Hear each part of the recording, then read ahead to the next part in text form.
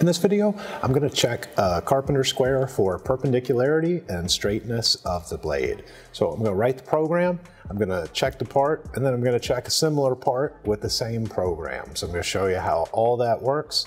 This is kind of a frivolous thing, checking a square for perpendicularity, but hopefully you pick up a few, useful ways of doing things with the Zeiss CMM machine. So what I'm doing, we're just checking normal Carpenter squares. I've got a Mitutoyo, and then on the table is a Starret.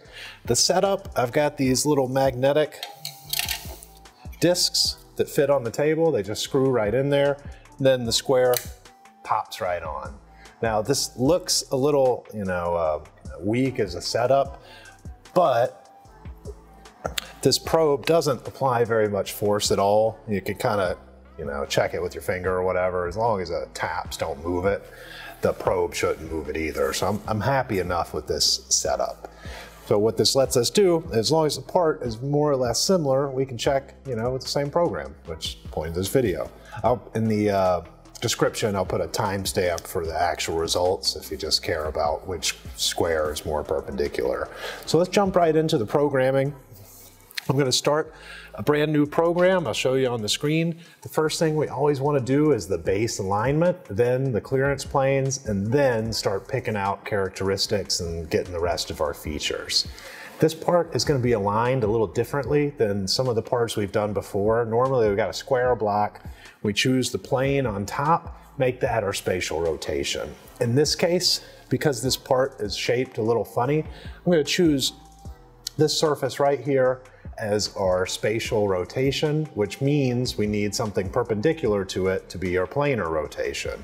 Now I got two choices. I could use this right here, or I could use the top of the blade.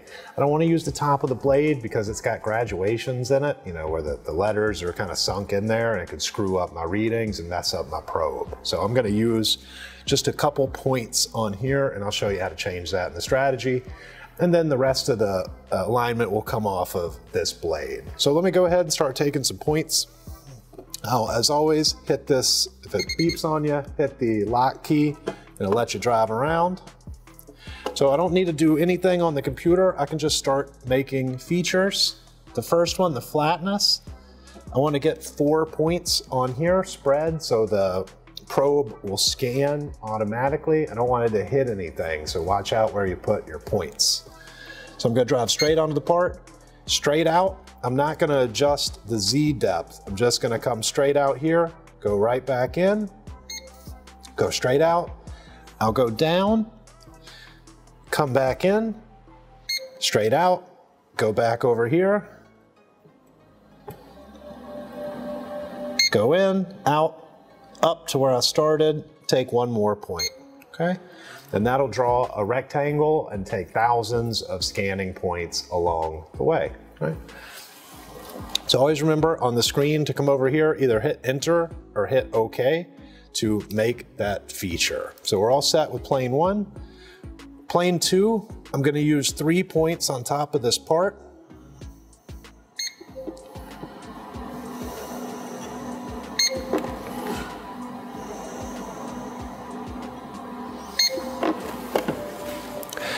So I'm going to hit OK, and then I'm going to double click that plane, strategy, and I'm going to change this polyline to points.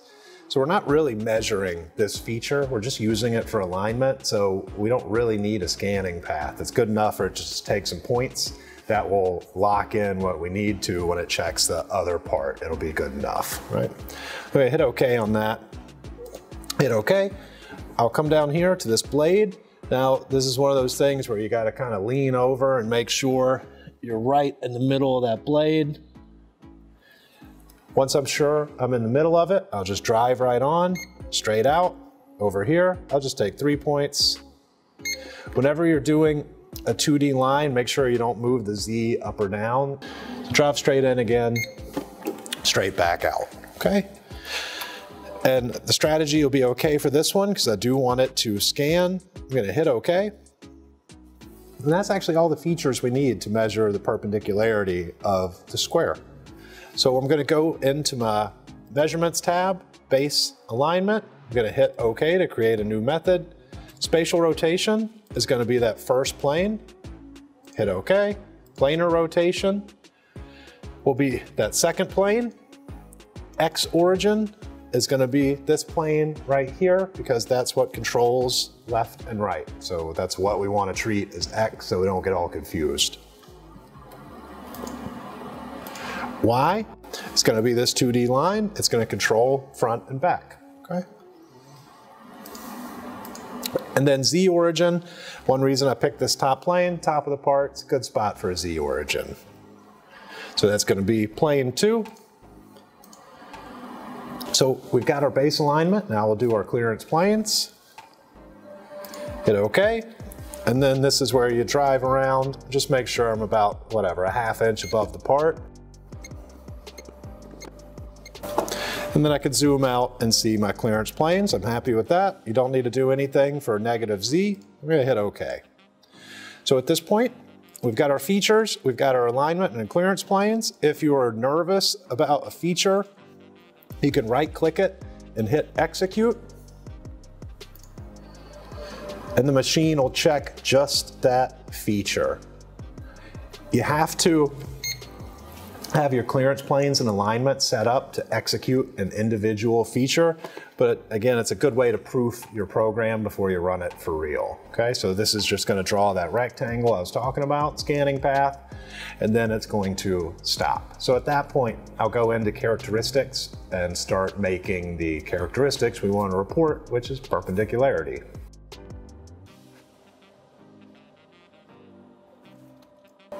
So I'm going to go to form and location.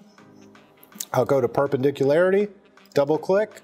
The feature is going to be the 2D line. The datum is going to be this surface. So we don't have a drawing to work off, it's not obvious, but you want the datum to be the larger of the two surfaces you're dealing with because the measurements come from the datum. You will get a different answer if you switch these up, okay? So 2D line is our feature. Primary datum is going to be plane 1. Okay. I'm going to hit OK. And since we're here, why don't we do a flatness on that plane, plane 1. Okay. I'm not going to enter a tolerance because I'm not working from a drawing. So this is just going to output some numbers, right? So it's always going to be red unless you input the actual tolerance it's supposed to be. And then we'll do a straightness on that 2D line. Okay.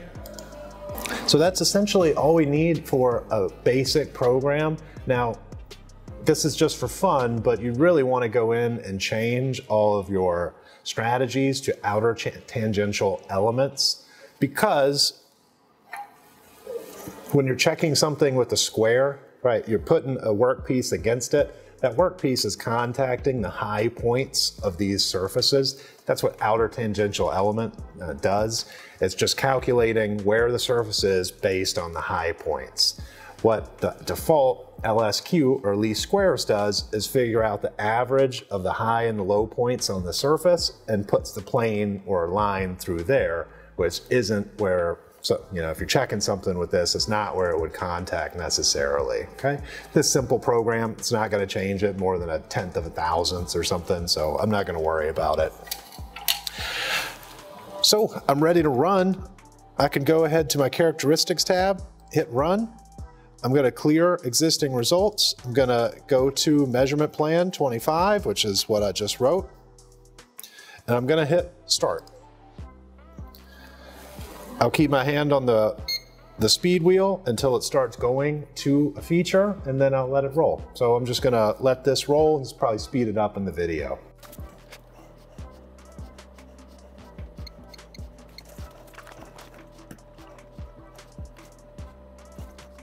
Okay, so it ran the program. I'll put the report on the screen. We've got a perpendicularity of less than 1/1000, a flatness of 4/10 of a thousandth, and a straightness of 4/10 of a thousandth. So not bad for this square. Probably more accurate than you need for laying out 2x4s or whatever, but it's going to depend on how tight the hand wheel on the actual square is, right? It's got a mechanical adjuster, so you got to tighten that thing down, which I did before I put it on the table, but it depends, how tight it is onto how square the thing is going to be. So let's move into the next part. I want to just show you how to change parts and run the program. So I'm just gonna peel this off. I'll put the next one back on. It does not have to be in the same position. All it's gotta be, the probe has to be able to clear these pins, but it could be crooked, whatever. When we do the manual alignment, the machine is gonna find the part based on the alignment we already did. So this is one of the things alignments do for you. They tell the machine basically where the part is. So I'll exit out of this. I'm gonna go to run. Instead of measurement plan 25, I wanna do a manual alignment. So I'm gonna hit start. It's got a kind of new dialog, the manual alignment. We need to pick points on the feature. So plane 1, again, is this ground surface right here. It says it's got 1905 points.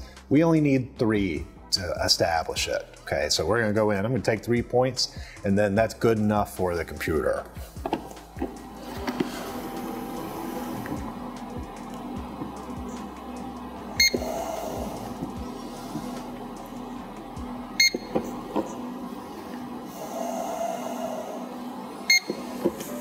So if you notice, you got some zeros up here.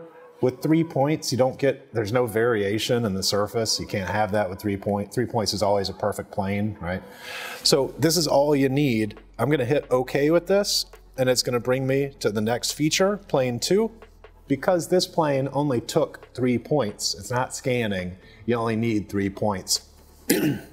But it doesn't have to be the same 3 points you chose the first time. It's just got to be 3 points on that plane, okay? And since it only needed 3, that dialog goes away without having to hit OK or anything. And then last is 2D line 1. So you really only need 2 points for a 2D line, which is what I'm going to do. The 2 points. Drive straight out, I'm gonna hit OK. Now the machine will, warn us it's gonna go into CNC mode.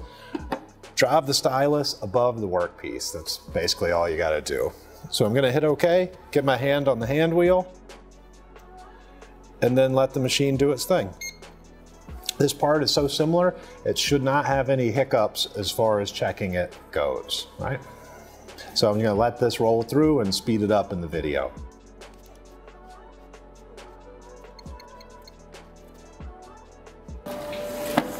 Okay, so we got a result. Turns out Mitutoyo square is not as square, or perpendicular at least, as the Starret square.